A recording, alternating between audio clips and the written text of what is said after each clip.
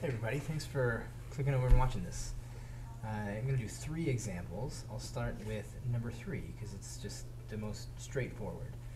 I'm going to do that double distribution that we talked about in class. Okay.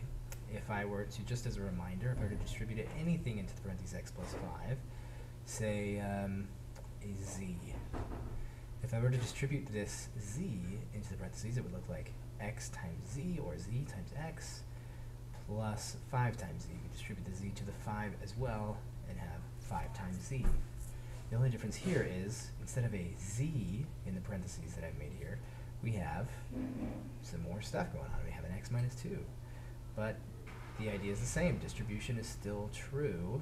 X minus 2 times x is what we get when we distribute it to the x. When we distribute it to the 5, we get 5 times x minus 2. And now to complete this whole process, we would have to distribute again. So x times x is x squared.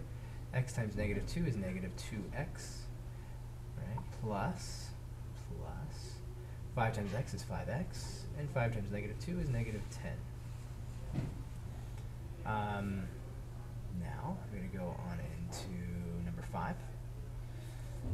Okay, so the same thing again, only we have some extra stuff. What do we do with that? Well, first we're going to deal with the distribution part, and then we'll just bring this into the mix.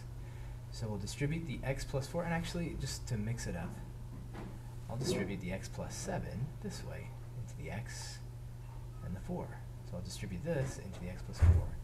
The reason I can do that is because we can multiply two numbers in any order. 5 times 3 is the same as 3 times 5. Okay, and that truth that makes that true is the same thing that tells me I can multiply x plus 7 into this parentheses rather than from left to right. So I'll get x plus 7 times x is x times x plus 7 plus x plus 7 times 4 is 4 times x plus 7. Then we have this other stuff, plus 3x plus 8. Now we distribute the x into the x plus 7. We get x squared plus 7x plus 4 times x plus 4 times 7, which is 28, plus 3x plus 8. And we'll combine like terms. So x squared, that's all there is. 7x plus 4x plus 3x is 14x. 28 plus 8 is 36. For number 2, we have 2 terms times 3 terms. We can distribute the 2 terms into these 3 terms, distribute this to the 3 things there, and that's what that would look like. We could, instead, distribute the big parentheses of 3 terms to these 2 parentheses. Okay, so we could distribute this whole thing into the x and the 5. And that's what that would look like. We can work it in both of these ways. Let me just scoot this one over because all we've done so far is the distribution. We also have, for this one you have to add the 2x and minus 8, and this one as well, plus 2x minus 8. Okay. I'll work this one through this way. Okay, x squared times x plus 5, x to the third. X squared times x is x to the third. That's x times x. That's what x squared is. X times x times another x would be x to the third. Plus 5x squared. Now we'll distribute the negative 2x to the x. We get negative 2x squared. Negative 2x times 5 is negative 10x. 3 times x is 3x. 3 times 5 is 15. Plus 2x minus 8. Now we have x to the third. 5x squared minus 2x squared, and there's no other x squareds around, so we have plus 3x squared.